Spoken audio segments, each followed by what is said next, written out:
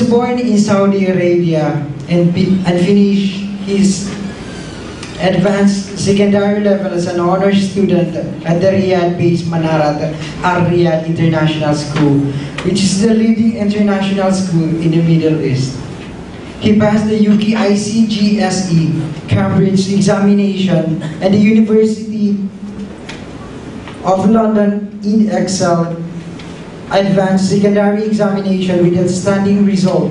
He obtained his Bachelor of Arts and Masters of Arts in Islamic Studies at Wisdom International School for Higher Education Studies, or which is the wishes as Summa Cum Laude. He has taken Master of Business Administration Units with the excellence grade at Mindanao State University Online School in Mishumain Campus, Marawi City with the excellence mark. He started as a teacher, then assistant principal, and now as a vice president for academic affairs of Wisdom International School for Higher Education Studies. He has traveled far and wide in various countries including Saudi Arabia, Bahrain, United Arab Emirates, Denmark, United Kingdom, Egypt, Singapore, Hong Kong, Thailand, China, Malaysia, Indonesia, Japan, France, Germany, and United States. And now he is the managing director of Al-Hikmah Global, which is a global dawah organization for foster Islamic understanding based in Davao City. Please help me welcome Alim Ahmad Dindang Mababaya.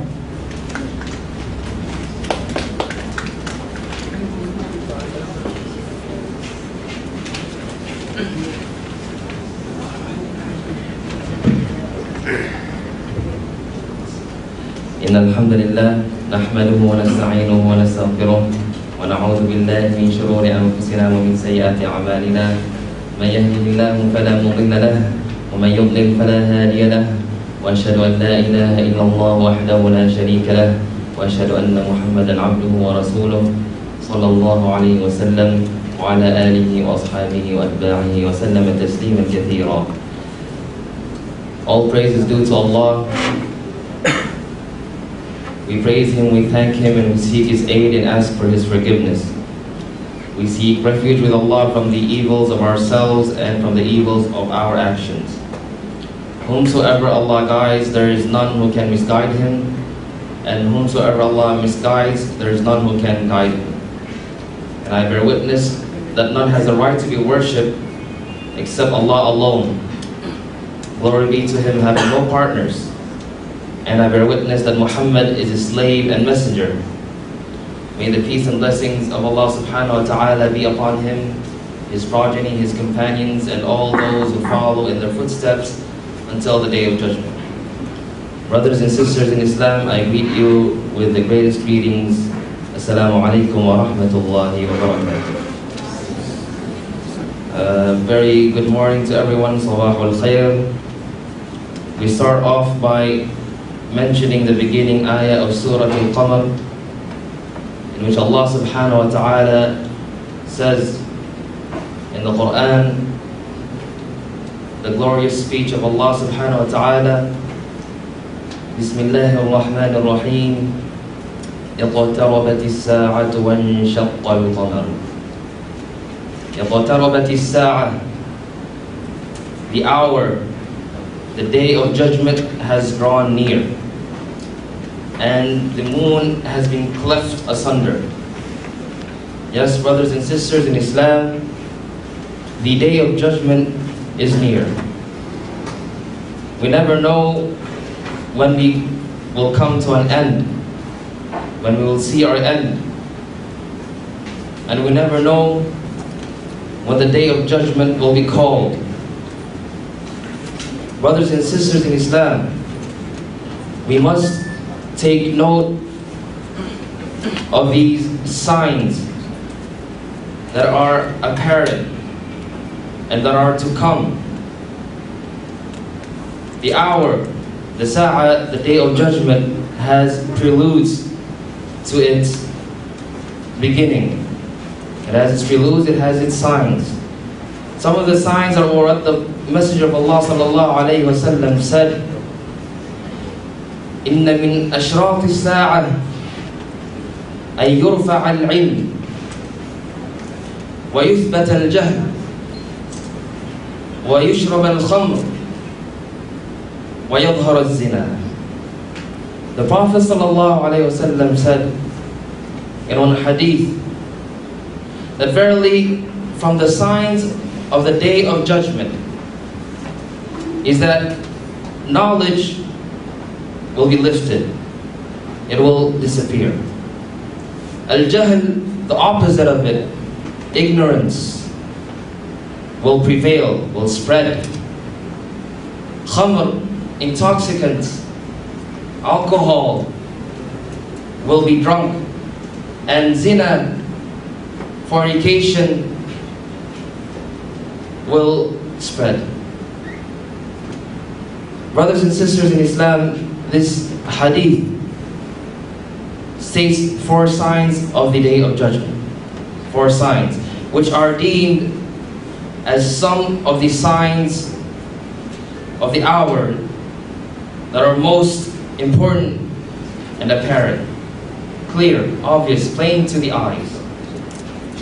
These signs are the prelude to the ruin of the world. When the day of judgment will come and everything will come to its end, everything shall disappear.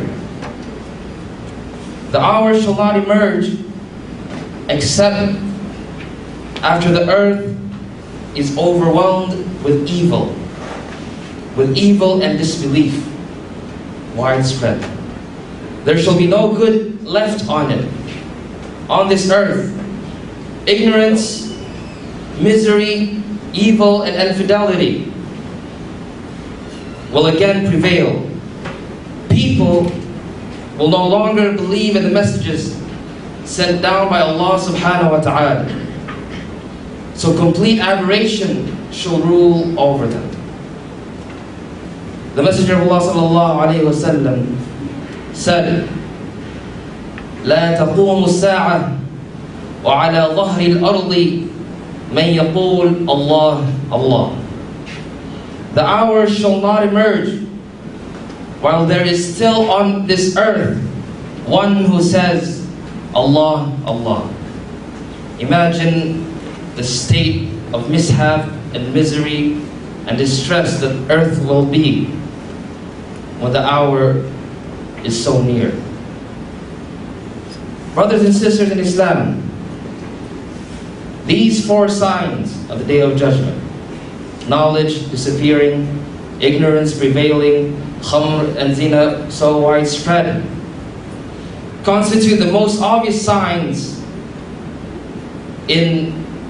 of the minor signs, because we all know that there are those major and minor signs of the day of judgment. But these are the most obvious. We see it everywhere.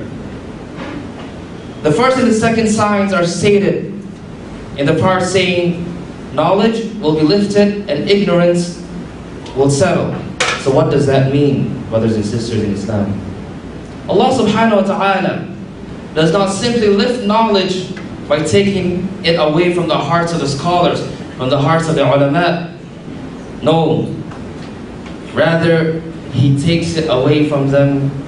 He takes it away from us by the deaths of such scholars, rahimahumullah. The Messenger of Allah sallallahu alayhi wa sallam said, إِنَّ اللَّهَ لَا يَنْتَزِعُ الْعِلْمَ مِنْ صُدُورِ الْعُلَمَاءِ انْتِزَاعًا ولكن ينتزعه بقبض العلماء بعلمهم فيبقى أناس جهال يستفتون فيفتون فيضلون ويضلون. Allah does not take away the knowledge, the ilm, by taking it away from the hearts of the ulama. Rather, He takes it away by their deaths, by the deaths of the scholars. Until when none of them remain, when none of the scholars exist, people will rely on the juhal, on the ignorant leaders, those lacking knowledge. who when consulted will give verdicts without knowledge. When asked for a fatwa, they spread it out like that, with a snap. You need a verdict, I will give it to you. You want this to be halal, it will be halal. So they will go astray. They will go astray and they will lead others to go astray. Brothers and sisters in Islam, our ulama, the scholars, are the light of this life. They are the torches of righteousness, and the lanterns of guidance. Thus, when they die, and they leave no one to take their place and fill the void, the emptiness that they have left behind, the light will also diminish, and the life will turn dark. Ignorance will prevail and people will go astray in the midst of darkness. The Messenger of Allah sallallahu alayhi wa sallam said, إن مثل العلماء في الأرض كمثل النجوم في السماء يهتدى بها في ظلمات البر والبحر فإذا انطمست النجوم أوشك أن تضل الهدى. The example of the scholars, the example of the ulama is like the stars in the sky. The stars in the sky, by which people are shown their way in the darkness of land and sea. Yet when these stars fade away, when they disappear, the people will also go astray. The Messenger of Allah sallallahu alayhi wa sallam also said, اتبعوا العلماء فإنهم سرج الدنيا ومصابيح الآخرة. Follow the scholars.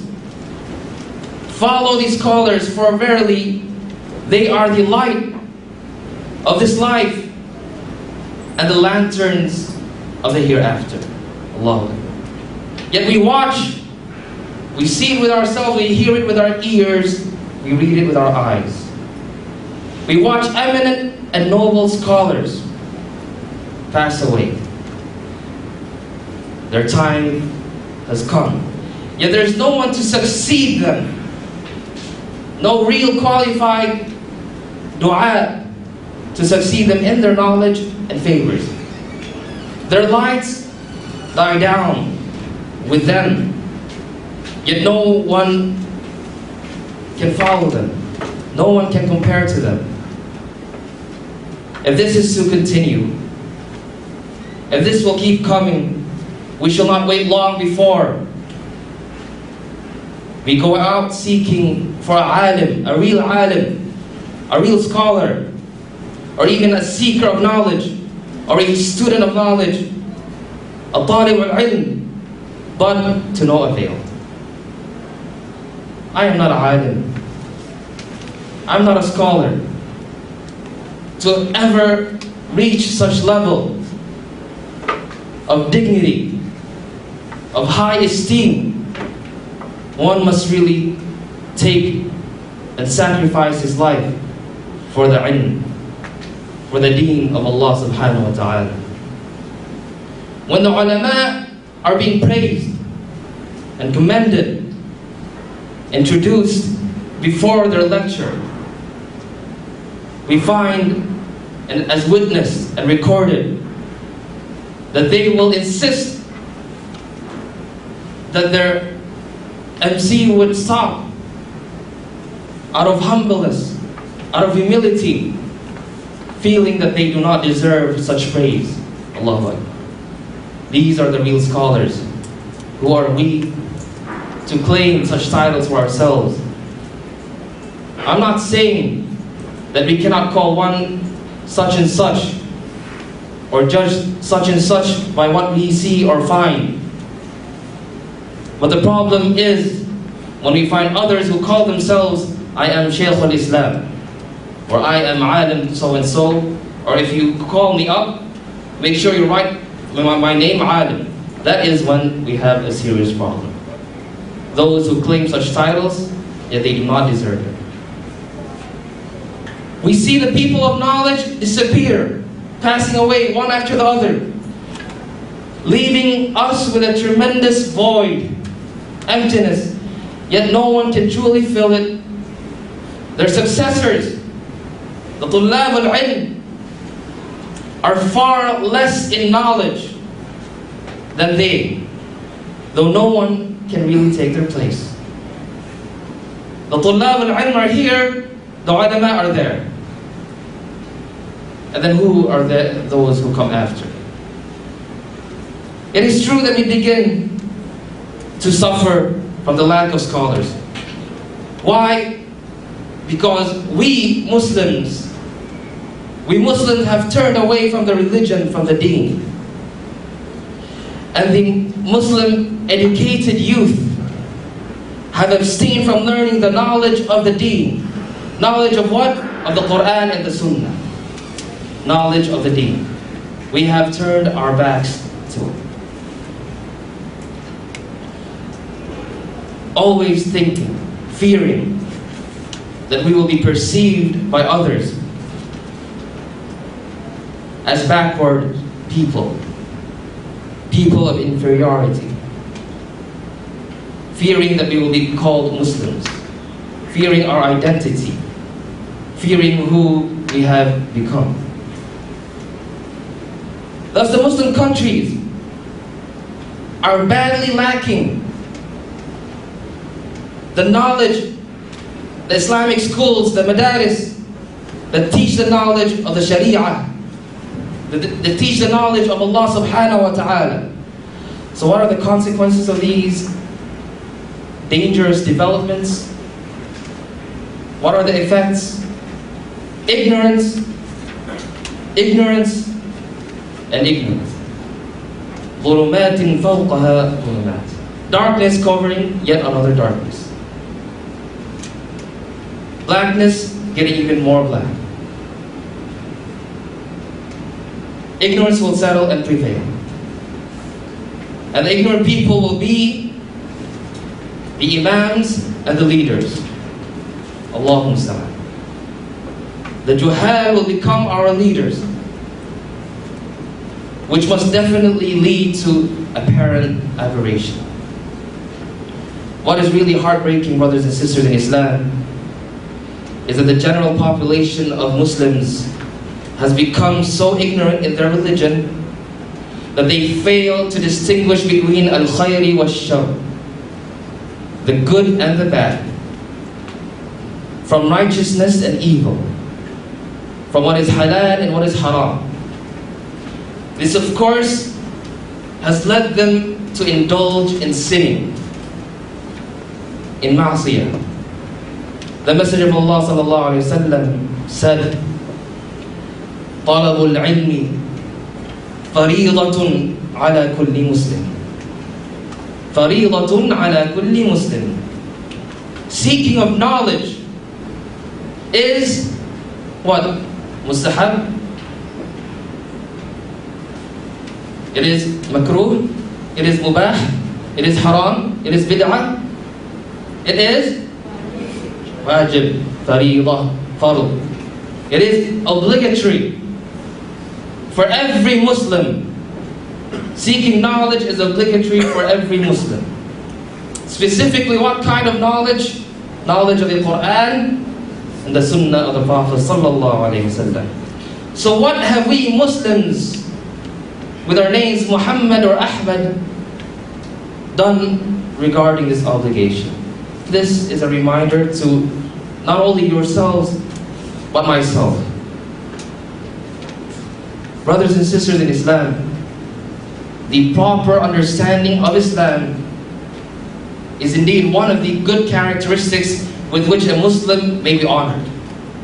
As the Prophet ﷺ said, مَنْ يُرِدِ اللَّهَ بِهِ خَيْرًا يُفَقِّهُ فِي الدِّينِ. When Allah wishes good, khayr, for a person, He makes him understand the religion. Don't we all want that Allah wish for us goodness? And what is the way to that goodness? Is that we understand the fiqh of the deen. We have fiqh of the deen. We have understanding of the religion. Reading the Qur'an, learning it, and teaching it are among the best deeds, are among the best of ibadat. As the Prophet ﷺ said, لا حسد إلا في اثنتين رجل أتاه الله القرآن فهو يقوم به آناء الليل والنهار ورجل آتاه الله مالا فهو ينفقه آناء الليل وآناء النهار. There should be no hasad. There should be no hasad, no envy, no wantingness, desire of something that other possess, except between two people. Who are these two people? The first, a man to whom Allah subhanahu wa ta'ala has given knowledge of the Qur'an, so he recites it night and day. And a man to whom Allah subhanahu wa ta'ala has given wealth, has given him much rizq, so he spends it in good deeds night and day. We pray to Allah subhanahu wa ta'ala that we be among those two. The Prophet sallallahu alaihi wasallam also said,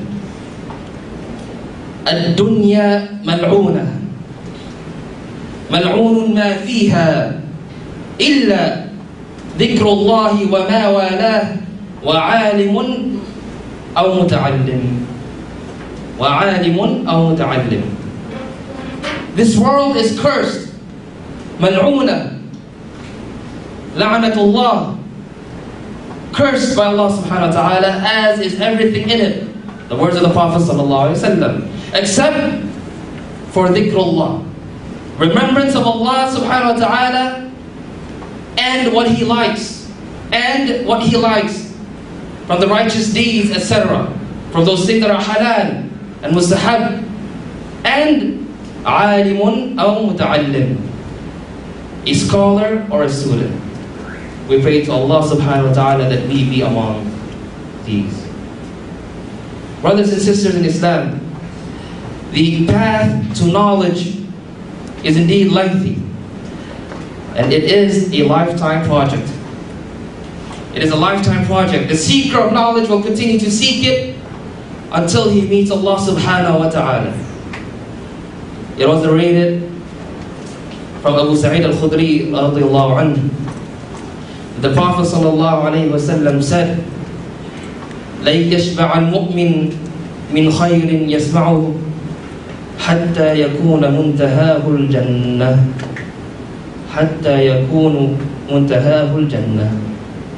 The believer will never have enough, will never be satisfied, will never be full. لَن يَشْبَعَ, never have enough of what he is listening to, never have enough of what he is learning from good things, seeking knowledge, until he reaches Jannah. May Allah make us of the people of Jannah.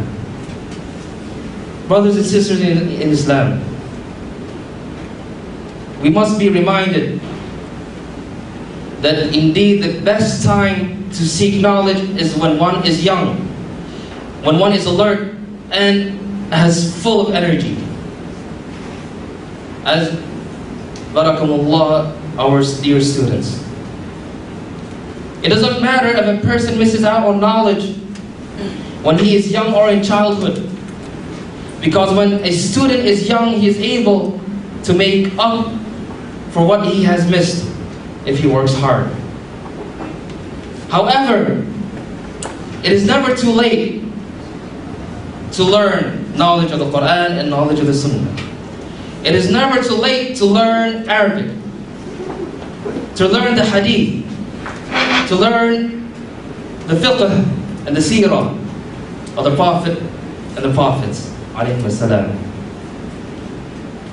As some of the scholars would say, that they would recommend people to start studying the knowledge of hadith at the age of 20, and others will say even 30. And what is our average age here from our young attendees? We pray to Allah subhanahu wa ta'ala that it is never too late for us, and that we continue to seek knowledge until the day we meet our Rabb. Ibn Abi Shaybah narrated in his Musannaf that Umar ibn al-Khattab radiallahu anhu said, تفقهوا قبل أن تسودوا. تفقهوا قبل أن تسودوا. Learn before you reach a level of prominence. Abu Ubaid said in Gharib al-Hadith, يقول تعلموا العلم ما دمتم صغارا قبل أن تصيروا سادة. He says, acquire knowledge when you are still young. ما دمتم صغارا, before you سلم في كبر سنهم. And the companions, the Sahaba of the Prophet ﷺ, acquired knowledge even when they were older. Brothers and sisters in Islam, let us look back at some of our Salaf al-Salih and the righteous predecessors whom we follow and take their manhaj. Let us take a look at how these great scholars would manage their time in seeking knowledge and advice for me and for you.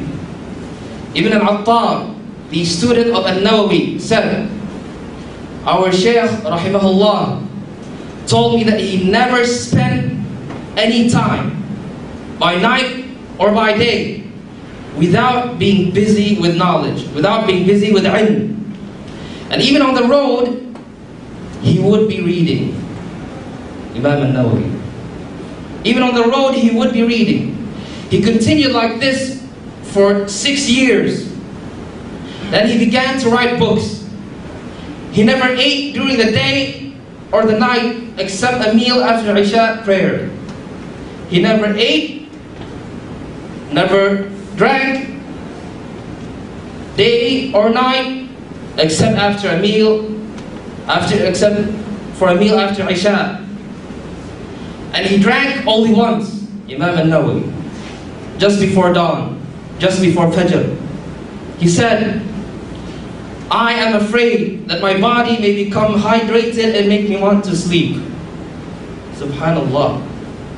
And we hear some of our contemporary scholars, Shaykh al-Albani rahimahullah, would be so studious, so diligent in his quest for ilm, that you would always find him in the darkness of the library, so much so that the librarian himself would give the key to the library. And he would continue studying even when the candle will glow. He and the likes of, and his likes. Ibn Uthaymeen, Ibn Baz, rahimahullah. Another example, Ibn Aqil al-Hanbali said, it is not permissible for me to waste an hour of my life, even when my tongue is not busy with memorizing or debating with others, or my eyes are not busy in reading. I would think, I would use my mind, I would let my brain work, even when I am resting or relaxing. So I would not get up from this rest or this relaxation without an idea to write down. I limit the time I spend eating as much as I can, to such an extent that I choose a few crumbs, Allah, and follow it with water. A few crumbs and follow it with water. Rather than bread. Not even bread, brothers and sisters in Islam. Because, what does he say? Because bread takes more time to chew. So as to save my time for reading or writing down some useful ideas, Allahu Akbar. I mean, juhd. So much jihad for Allah's sake. He continues on saying the best thing for the wise man to save is time. Time wasters are so much in this world. We can name a whole bunch of them. Facebook, TV, going out, Let me tell you, brothers and sisters in Islam, what is the use of updating yourself? Picture back my time. Dinner, hashtag Starbucks. Selfie back my time. Posing from this angle, from that angle, from this hand here, whatever. What are you doing? What has our Muslim brethren succumbed themselves to? Their lusts, their desires. Like, share, comment, cute. This is the time that we are spending. SubhanAllah. Brothers and sisters in Islam, let us try to spend our time. Many of the scholars would say that Facebook is haram except when you intend to do some khair on that page. If you want to share some good message, some good posts, then that is the time when it becomes halal. Many things can be in their nature mubah, but they can fall into haram depending on how you use it. The internet, for example. You start off by searching on YouTube, you want to start off, mashallah, with good niyyah. You're searching for something on, let's say, the animal kingdom in Islam perspective. You see some good videos, mashallah, praising Allah subhanahu wa ta'ala. And then from there on the right, related videos, you see monkey doing this. And then you say, okay, let me just check it out. And then from there, from monkey, then you see some guy doing a monkey dance, for example. And then from there, you waste your time again and again. And lo and behold, you have no time. You have no time. But when we compare ourselves with the ulama of the past, in how even to eat, they would rather have crumbs and water. Brothers and sisters in Islam, in our search for knowledge, the seeker of knowledge should not ignore the current events and the state of his society, so as to be able to relate the Islamic knowledge with his surroundings. These are also essential knowledge.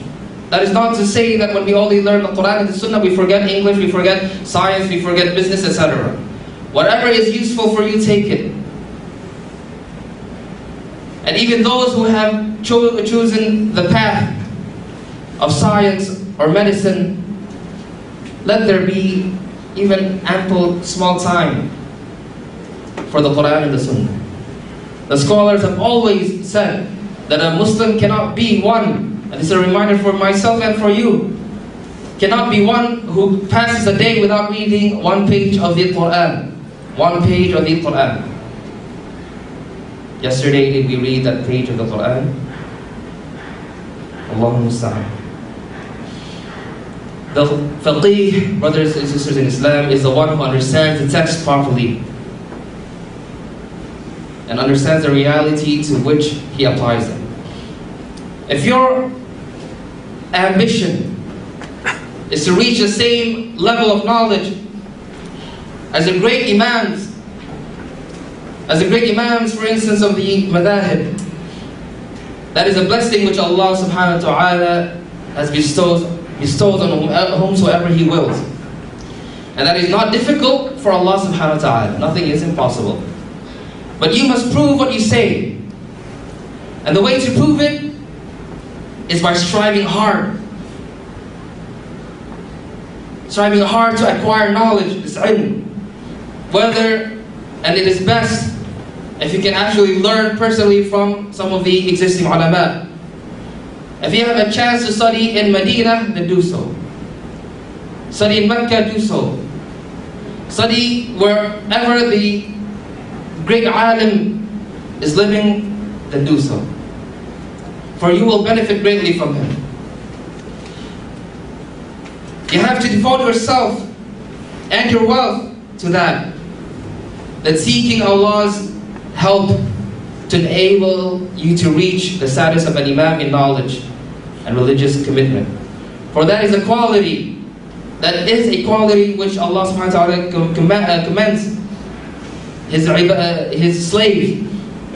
And because of the importance of knowledge, Allah subhanahu wa ta'ala commanded His Messenger sallallahu alayhi wa sallam to seek more of it. Allah says, وَقُلْ رَبِّ زِدْنِي عِلْمًا. And say, our Rabb, our cherisher, our sustainer, increase me in knowledge. He did not say, Rabbi zidni, in terms of whatever worldly affairs or matters. Money, assets, here and there. This deen, brothers and sisters in Islam, is the deen of ilm. The very first ayah was Iqra, read. Iqra bismi rabbika alladhi khalaq. The very first command to the Prophet sallallahu alaihi wasallam. I leave you, brothers and sisters in Islam, with a famous quote, which we pray to Allah that we will try to follow. Aspire to inspire before you expire. Subhanakallahumma bihamdika nashhadu an la ilaha illa anta nastaghfiruka wa natubu ilayk. Assalamu alaikum wa rahmatullahi wa barakatuh.